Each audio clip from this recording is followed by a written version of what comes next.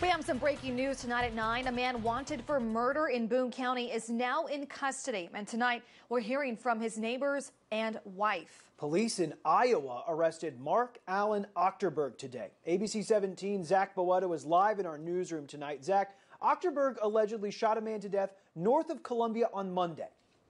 Yeah, Deb, Lucas, and neighbors telling me tonight that they're feeling much safer with Ochterberg now in custody. His wife also saying she is wishing everyone well who's been involved in this situation.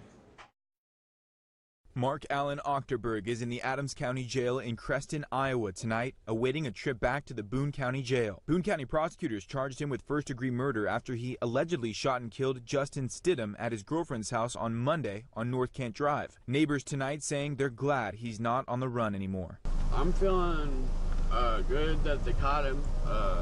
I'm sure all the other neighbors are feeling a lot safer that he's no longer on the streets. Officials with the Boone County Sheriff's Office confirmed Ochterberg was in custody just before our 6 o'clock newscast tonight. In a text, Ochterberg's wife saying, quote, "This is such a sad situation. My heart goes out to everyone affected by this horrible moment that changed so many lives. I truly hope everyone finds peace at some point," end quote. Within the last few hours, I went and knocked on the door where the shooting allegedly happened, but nobody came to the door. Neighbors saying they're not surprised to hear about another shooting. I've been seeing a lot of crazy stuff happening in Columbia recently, so hopefully it'll die down soon.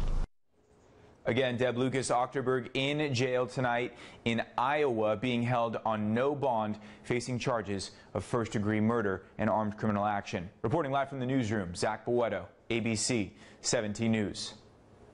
Thank you, Zach. We're working to learn when Ochterberg will be sent back to the Boone County Jail before facing a judge.